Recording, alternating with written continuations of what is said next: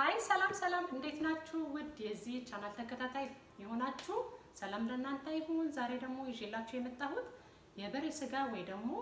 ቢፍ እንዴት አድርጌ በኦቨን እንደምሰራው ነው አብራችሁኝ ቆዩ እንግዲህ ተመልካቾቼ የሚያስፈልጉን ነገሮች እዚህ ጋር ኦሊቭ ኦይል አለኝ ብላክ ፔፐር እዚህ ጋር ደግሞ ታይም አለኝ ካሮት ሽንኩርት ነጭ ሽንኩርት አብሬን ያረኩት ይሄ ግሪን ኦኒየን ያስፈልገኛል እዚህ ጋር ደግሞ ጫው ያልተፈጨ ይሄ ያልተፈጨ በጣም ያልደቀቀው ጫው ማለት ነው እሱን ያስፈልገኛል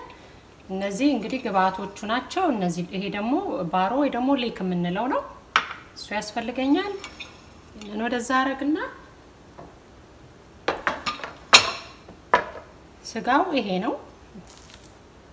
እና ትንሽ ሰቡን ከላይ አወጣለታለሁ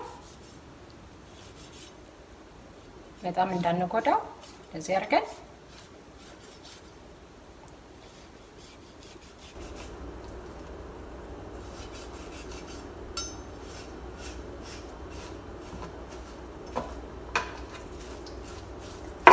ለዚህ አርገን እናወጣለን ይሄንን ይመስላል ከዛ በጣም ለስላሳ ስጋ ነው ይሄንን ይመስላል ከዛ ከዚህ ጋር ያለው ብዙም አላነሳውም ግን ትንሽ አነሳለታለሁ እናንተ እንደሚመቻችሁ አድርጉ ያው እንደ ፍላጎታችሁ አንዳንድ ሰው ትንሽ ስብ ሲኖር ይወዳል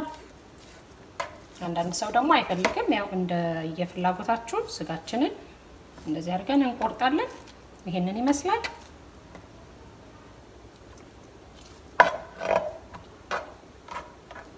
በጣም ለስላሳ ስጋ ነው ይሄንንም እንደዚህ ያረጋለሁ ከዚህ ውስጥ ያለውን እንትን ትንሽ ነጭ ሆነውን አወጣለሁ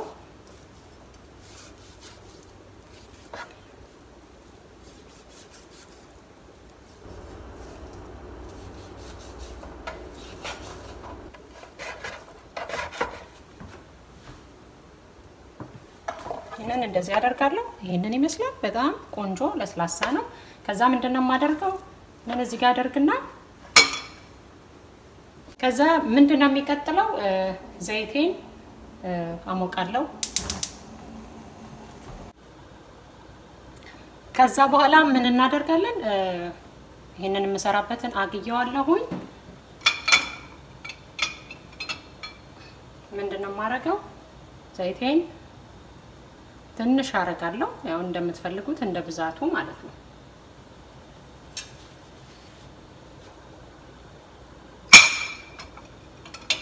ከዛ ይሄንን አደርግና ምንድነው ማረጋው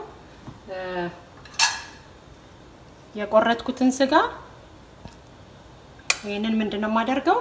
ከላይ ትንሽ ጫው ነሰንሳለሁኝ እንደገና ገልበጥ አረጋውና በሁለቱም ሳይድ ጫው እነሰንሳለሁኝ ከዛ ቁንዶ በርበሬ ገልበጥ ያረኩኝ አደርግና ምንድነው ማደርገው እከተዋለሁ ማለት ነው ሁለቱንም እንደዛ ባደረኩት በሁለቱም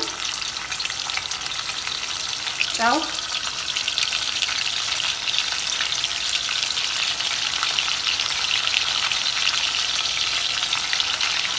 ለዚህኛው ቆንጆ በርበሬ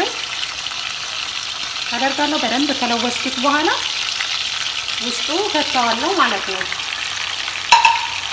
እንግዲህ በጣም አይደለም ጥብስ የምናደርገው ከላይ ብራውን እንዲሆንልን ገልበጥ እናደርጋለን ማለት ነው ከዛ ምንድነው ማደርገው እንደዚህ ብራውን እስኪሆንልኝ ድረስ ትንሽ አቆየዋለሁ ውስጡ መብሰል የለበትም ታውቃላችሁ ትንሽ ቀየር አድርጓል እንዲህ አድርገን እናቆየዋለን ከ10 እስከ 15 ደቂቃ እንደዚህ አቆይተን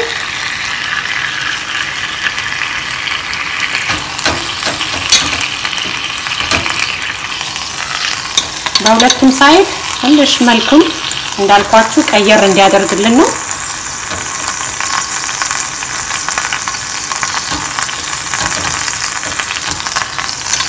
ገልበጥ እናደርገዋለን ያው እንደምታዩት ቀይ ነው እስቲ እንደዚህ አድርጌ ብራውን እስኪሆን ድረስ ተጠብቃለሁ ማለት ነው ከዛ በኋላ ይሄው እንደምታዩት ብራውን ሆኗል አውጥቼ ሳህን ላይ አደርገዋለሁ ማለት ነው ሳህን ላይ አደርገውና ሽንኩርቱን እዚሁ ላይ ሌላ ነገር ላይ ሳላረግ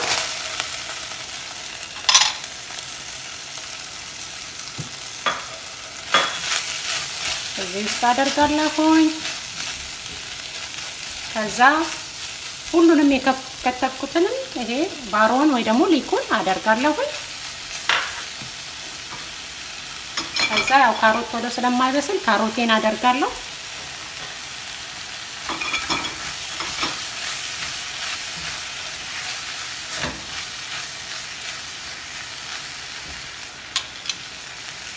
ከዛ ትንሽ ጨው ያው ጨው እዛ ላይ ስላረግን መጠንቀቅ አለብን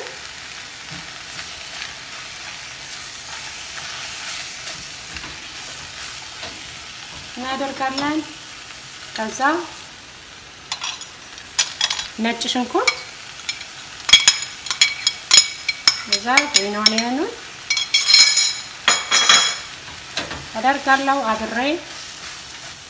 እናደርጋለሁ ይሄንን ትንሽ አቁላላዋለሁ ማለት ነው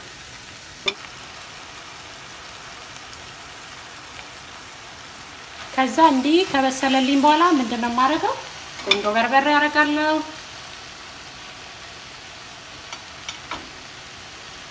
ከዛ ታይም አረጋለሁ የመጥበሻ ቅጠል ፍሬሽ ካላችሁ ሁለቱም ታይምም መጥበሻ ቅጠልም ፍሬሽ ካላችሁ ፍሬሽ ማረግ ትችላላችሁ እኔ ስለሌለኝ ደረቁን ነው ማረጋው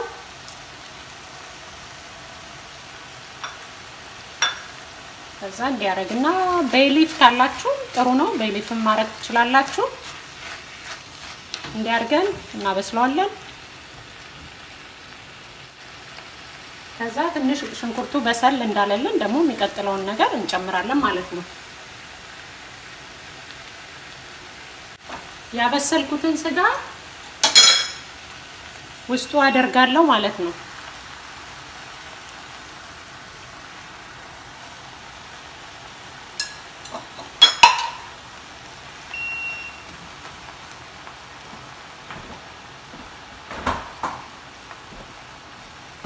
ይሄንን ውስጡ ካደረኩኝ በኋላ ምንድነው ማረጋው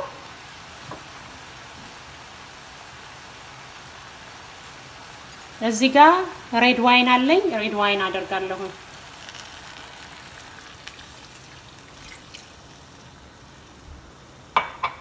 እንዲያርጌ ጨምራለሁ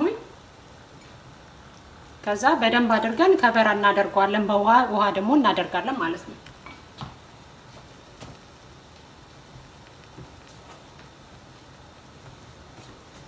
ውሃ ጨምርበታለሁ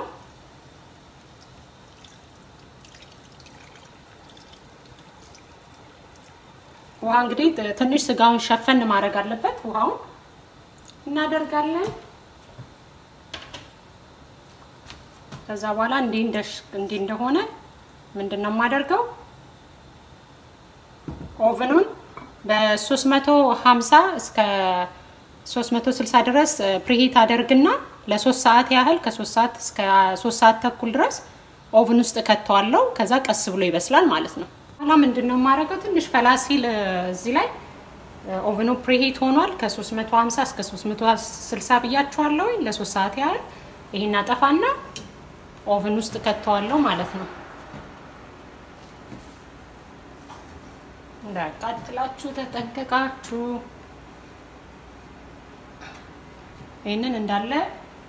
ኦቨን ውስጥ ከተዋለው ከዛ ይሄንን እናደርጋለን እንግዲህ ያኛው እስኪደርስልን ድረስ በሳይድ የምንሰራው አሳያችኋለሁ ዛሬ የምሰራው ምንድነው በኦቨን ውስጥ ፖቴቶን ድንቹን አስገባለሁ መጀመሪያ ማደርገው እነዚህ ቀላቅላለሁ ይሄ ፐርሲሊና የመጥበሻ ራዝመሪ የመጥበሻ ቅጠል የጋርሊክ ኦሪጋኖ የደረቀ እነሱን አንድ ላይ ቀላቅላቸዋለሁ ከዛ ቆንጆ በርበሬ እንደምትፈልጉት ጨው ይሄንን አንድ ላይ እንደምታዩት እንደዚህ አድርጌ ቀላቅልና ምንድነው ማደርገው ከሌላው ጊዜ በተለየ ምንድነው ማደርገው ይሄንን እዚህ ጋር አረግና ድንቼን ያው ጊዜ ለመቆጠብ ድንቹን እንደዚህ አድርጌ በሴም ሳይዝ ቆርጫለሁ አንድ አይነት ቅርጽ አድርጌ ይሄንን ኦይሉን እዚህ ላይ አፈሳለሁኝ ከዛ በኋላ ምንድነው ማደርገው ይሄንን እዚህ ላይ ገለብጠዋለሁ ማለት ነው እንደዚህ አረግና በእጄ እለውሰዋለሁ እንዲያርጌ በደንብ ዘይቱ እንትን እንዲል እንግዲህ እንደ ብዛቱ እንደ መጠናችሁ ማድረግ ትችላላችሁ ከዛ ይሄንን ምንድነው ማድረገው ይሄንን ያረኩበት ምክንያት ምንድነው እዚህ ጋር የቀላቀልኩትን እንትኖች ግብአቶች ይዞልኝ እንዲነሳ ማለት ነው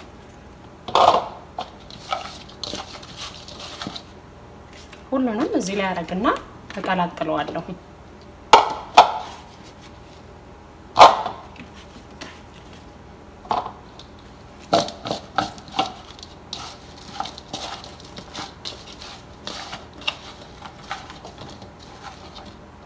ታዩታላችሁ ይዞት ተነስቷል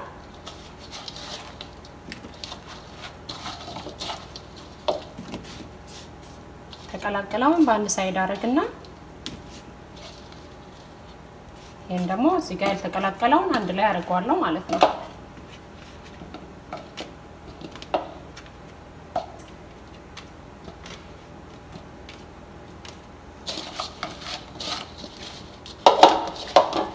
ይሄንን እንደዚህ በደንብ አድርጌ አዋህቼ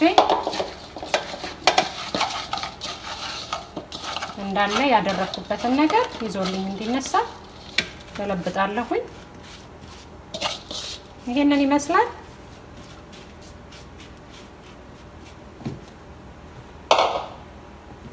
እንግዲህ እንዲያርገን ላይናችን ደስ እንዲለን በዚህ አድርገን እናስቀምጣቸዋለን እንደምታዩት ነው ከዛ ኦቨን ውስጥ አስቀምጣዋለሁ እንግዲህ ይሄንን የምናደርገው ልክ ያንን ልናወጣ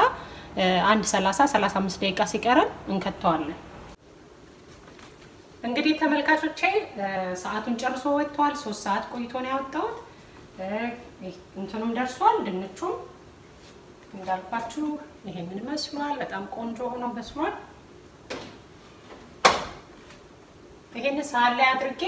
እንዴት እንደማስተካክለው አሳያችኋለሁ ተመልካቾቼ ደርሷል ቆራርጬ ከድንቹ ጋር እንደዚህ አድርጌዋለሁኝ በጣም ቆንጆ ሆኖ ነው የበሰለው ከዛ የሰራውትን ይሄንን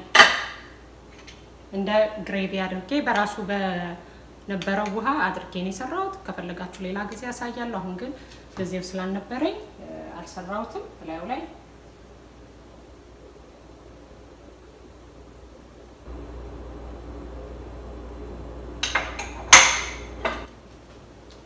እንደዚህ ፈሰስ አድርጌ ያለው ከላዩ ያው ደረቅ እንዳይልብን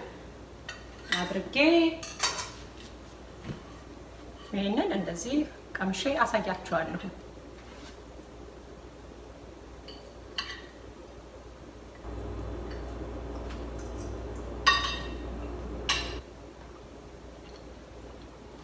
በጣም ነው የሚጣፍጠው እናንተ ሞክሩት ጊዜ የሚወስድ ነገር ነው ግን ለጧት ከሆነ ለምሳ ከሆነ በጧት ብንከተው ለምሳ ይደርስልናል 3 ሰዓት ስለሆነ በጣም ቆንጆና ጣፋጭ ነው ጤነኛ ነው ብዙም ቅባት የሌለው ነገር ነው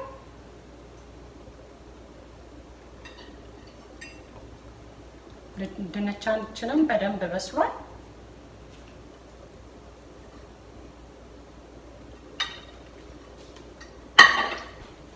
እንግዲህ ተመልካቾቼ